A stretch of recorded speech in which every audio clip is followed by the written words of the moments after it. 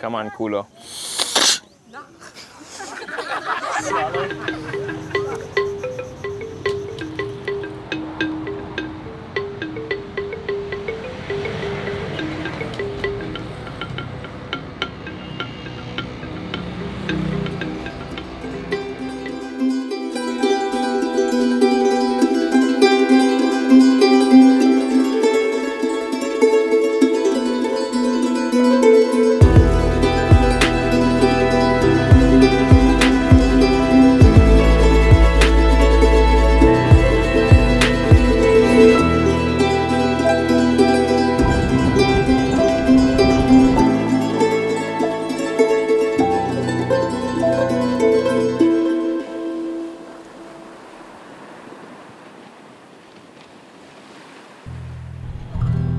Zamboanga is probably the most culturally diverse city I've been to in the Philippines.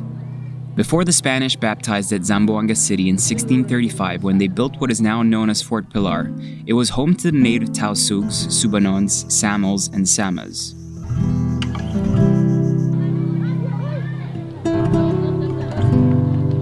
It was then taken over by the Americans in 1899 with the help of local revolutionary forces, where they established a city hall that still stands today.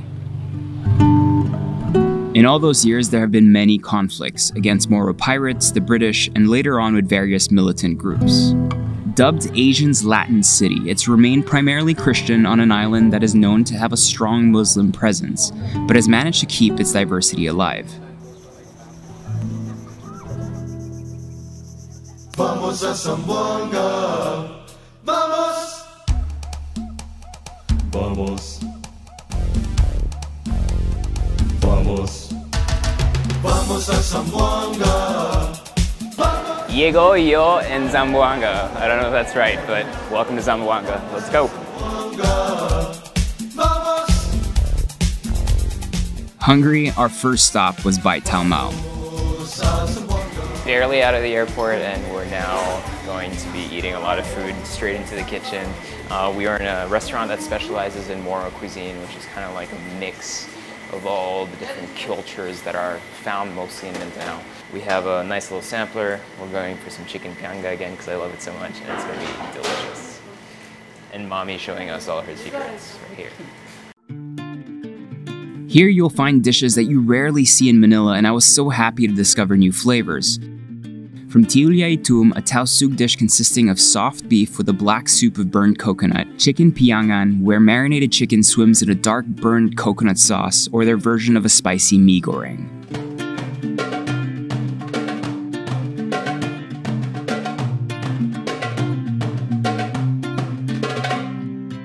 The next morning, we woke up famished and heard of the lines building up in front of a local satay vendor, a delicacy around these parts that takes root in the Javanese satay, but that has grown into its own dish.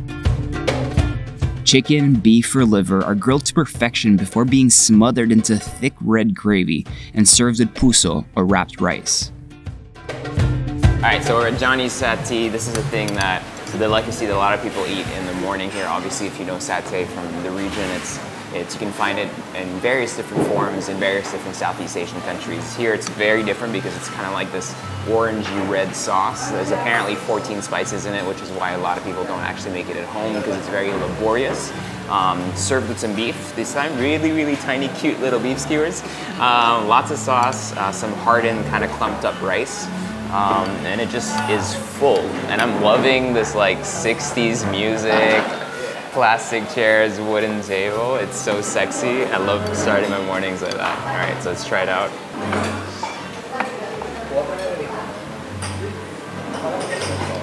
Damn. That's good. We normally go for the sauce first. So it's less about the meat, it's more about the sauce. That's what she said. After our hearty meal, we headed off to visit Santa Cruz Island, probably one of the most famous tourist attractions right next to the city. But before taking the boat, we went through a thorough environmental briefing. Safety is always first. Tatanggalin ang lahat ng klase ng bag bago isuot yung life jacket. Lahat ng pasahero po ay dapat nasa loob. Ang labas kasi ay tubig. So please stay sa loob. Thank you po sa lahat. Good morning. Boarding procedure will now start.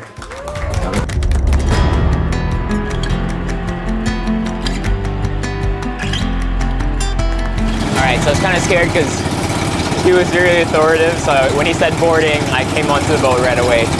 So yeah, that was a master class in tourism in like 10 minutes. Honestly, that's probably one of the best I've heard.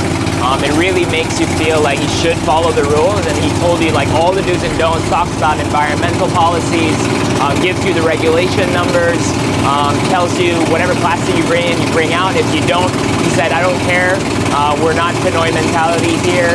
You can't say sorry for something, we're still going to say sorry, and we're going to charge you 5,000 pesos, 10,000 pesos, 15,000 pesos, and we're going to make you do community service, and we're going to keep you, if you drink, we're going to keep you at the army camp until you sober up. I love it. It's exactly how things should be done, and all the protected areas in the Philippines should be approached like that. There should be a carrying capacity. People should be educated before going to the island to protect the beauty that we have. Super important.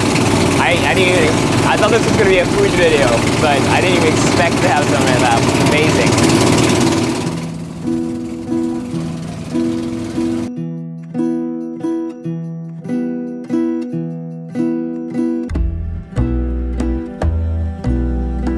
The beach gets its pink hue from red pipe organ corals that erode into tiny particles which mixes in with the white sand. So this is beautiful Santa Cruz Island. This is the bigger Santa Cruz Island. Over there you got the smaller Santa Cruz Island, and what they're really famous for is their pink sand. It's more kind of like a subtle pink hue, but you really do see it, and you just have to wait for the light to hit in a certain way to really get that pink if you're trying to take pictures and everything. And it's a gorgeous place. Like, it's really well kept. It's super clean because of all the rules that they've implemented. So we're gonna chill here for a bit, then we're gonna go inside to the lagoon, check out some stingless jellyfish, and then apparently we're gonna go forage for some food in the sea. So let's see how that pans out.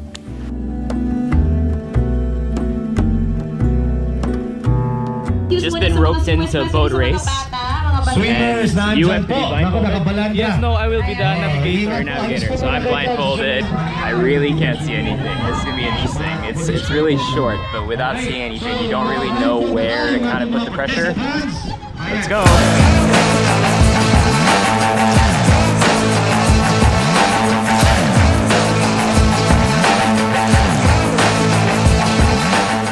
So we won apparently. I didn't see the race, but we won. Good job. The yellow boats are managed by the community that lives not too far away from the Pink Beach. They are from various islands around the Sulu Sea and have settled here a few generations ago to flee conflict. Nowadays, they're an integral part of the conservation and tourism efforts of the area.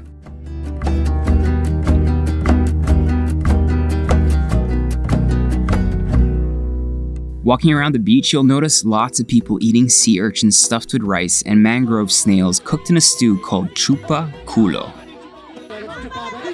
The name of the dish just shows how strong the Spanish influence was on Zamboanga. In fact, close to 70% of everyone who lives here still speaks Chavacano, a Spanish Creole language that's mixed in with some native languages. El Santa Cruz, Isla de Santa Cruz, como un lugar que protege kita, y también debe tiene kita una regulación, tiene kita leyes que debe seguir el mga visita desde el Zamboanga y también el mga visita desde el otro lugar. Okay, so the island of Santa Cruz is a protected area that we need to keep, right? And we need to make sure that there are rules and obligations that everyone has to follow, from the Zamboanga locals to the tourists coming from outside. Woo! Yeah! All right! Okay, now explain what chupa-culo means. Because chupa means suck, right? Culo Yeah. in Spanish is The butt. The butt. So Right. it's like suck my butt. Yeah, exactly. Okay. Originally, it was called chupa-culo because if you're gonna suck the mollusk Okay. from the bigger hole, if it's not coming out, you have to suck the butt. Okay. Chupa-culo. Chupa-culo. Okay. You need to suck the butthole. Okay. So it will somehow loosen. There's a track inside, and then you're gonna again suck it, the bigger hole. Then there you go. Your voice Everything is so will come out. sensual that I can picture it in my mind.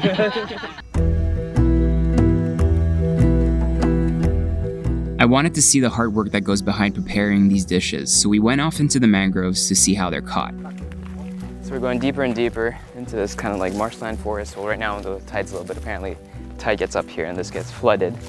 A bunch of crab rolls holes here, and this is where also they find snails. I just didn't expect we were going this deep in. You're not gonna die. You're not gonna die. You're not gonna die. You're okay. You're okay.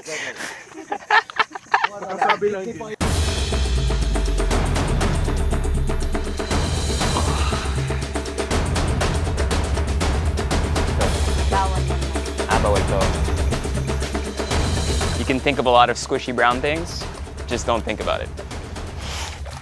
And it's sharp too. Okay, she is literally blowing me out of the water. This is not the easiest place to walk. It's mud. Ow. There's some really sharp corals underneath, some mangrove spikes that you don't feel. And she's just going 30 kilometers an hour, and I'm going like 5 kilometers an hour. But she's able to catch a couple of these snails already. Oh, it's painful. Look at her. She's like twice my age and kicking my ass.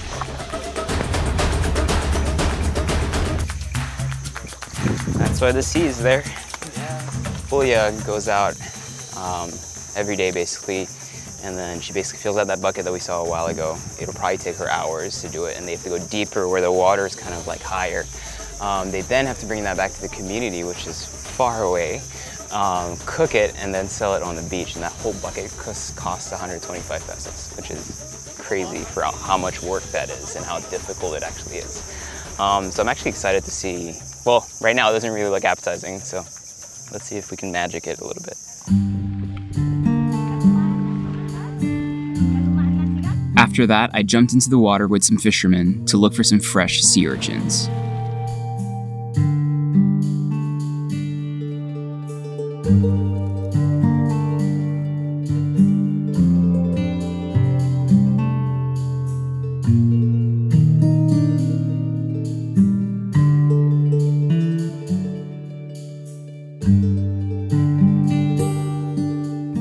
Once cleaned up, we headed to shore to cook it all up. To make oko-oko, the sea urchin is first cleaned. The rice is then seasoned before being stuffed back into the shells and steamed. The mangrove snails need to first rest and be purged for a couple of days before being consumed. Once ready, they are fried off in a coconut curry-like preparation. While these were being finished off on the fire, the locals asked me if I wanted to try my hand at sailing a local vinta.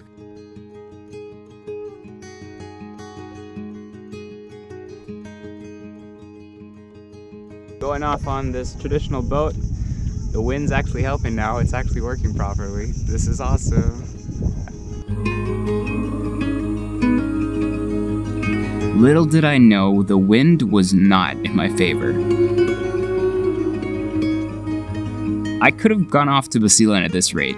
Even the fishermen that joined me after couldn't get us back to shore. Hirap no, naglasim na hangin. Making our way back to the beach. All is good, all is fine. Not gonna get lost in the sea.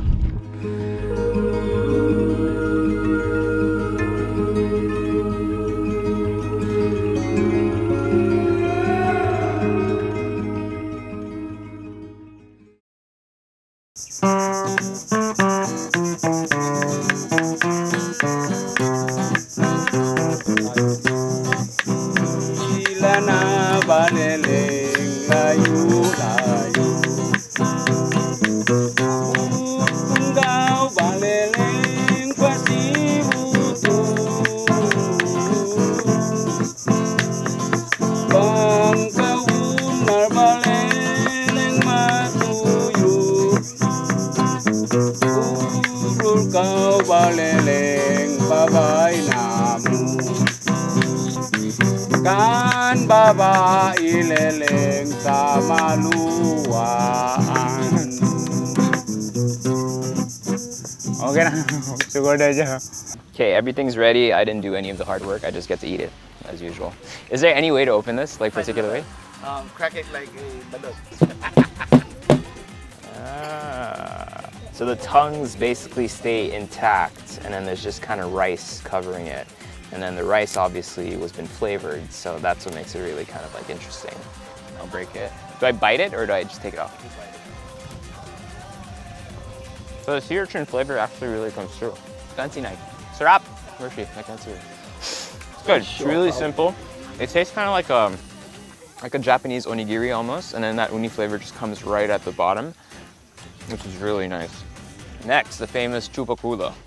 No. So I just suck it, yeah? Yeah.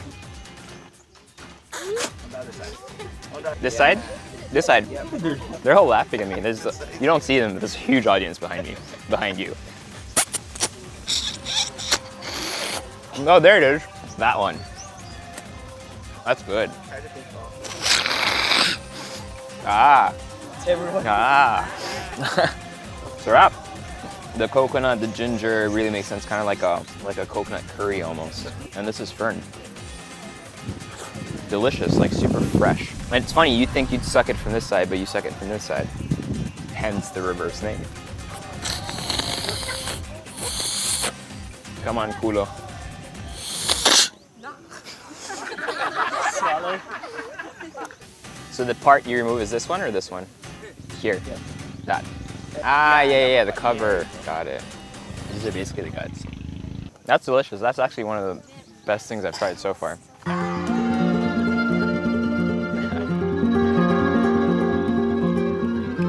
Dali lang bro. Ayan. Ganda yan.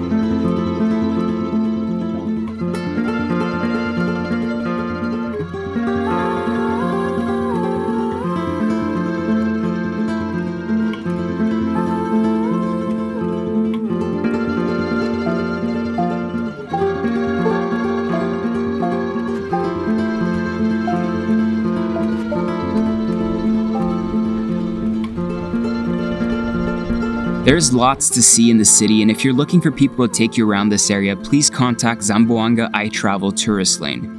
Their link is in the description box below.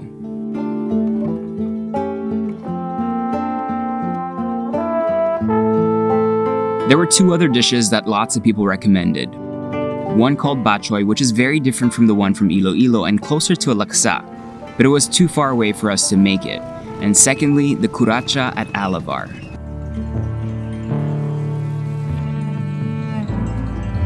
An extra large curacha was served in front of us, covered in the sweet, thick Alavar sauce that will always leave you wanting for more.